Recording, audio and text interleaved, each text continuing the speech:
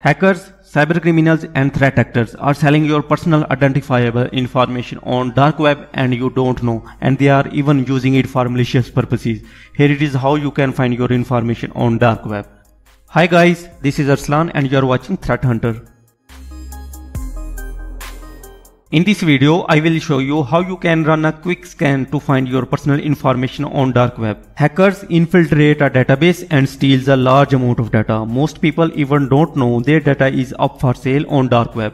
Breaches can be so dangerous. At the end of 2022, hackers were selling information of 400 million Twitter users on dark web. Data sales are common on dark web. Up till now, data of 533 million Facebook users has been compromised, and even information of 1.8 billion Gmail users has been exposed on dark web as a result of zero-day exploit. Data breaches are increasing day by day, so here are 5 reliable websites that will help you to scan your information on dark web. So don't skip and watch the complete video. First is scan.aura.com. Open your browser and type scan.aura.com. Aura is one of the most reliable websites. Scroll down and type in your email address here.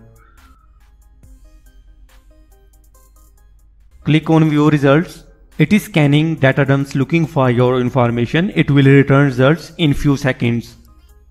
So here are the scanned results as my account information was exposed in one data breach. Scroll down. As you can see, my username and password was exposed in one data breach on November 4, 2022. My account password in 2020 was exactly the same as it is. It can be so dangerous. Hackers can use your information to exploit someone. Therefore, make sure your account credentials are secure. Second website is dhash.com. So in your browser, type dhash.com. This website will also scan data dumps on the dark web to find out your information. You can simply search your email address here, but before you need to create an account on this website. So simply click on login. You can create an account free of cost. So click on create a new account and simply type in your email address. As I have already created an account, so I will click on login.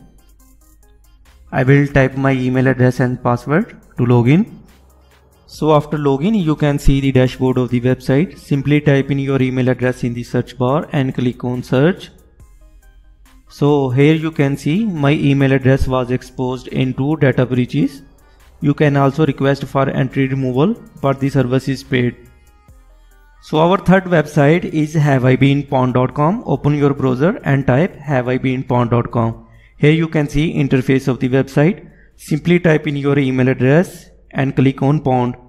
Scroll down. Here you can see my account information is found in one data breach that occurred on November 2020 when a collection of more than 23,000 websites were breached, which ended up exposing data of 226 million unique email addresses that were sold on dark web, which contained email and password information of the users. So the fourth website is checkleak.cc.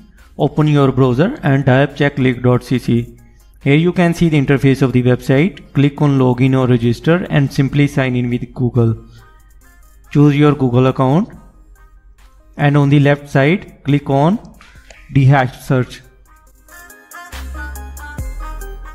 Here in the search type, choose an option email and on the left type in your email address and click on normal check.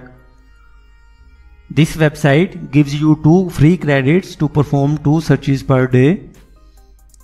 Scroll down, cancel this plan. Here you can see the search results. So it also says that your information was exposed in 2 breaches that occurred on November 2020.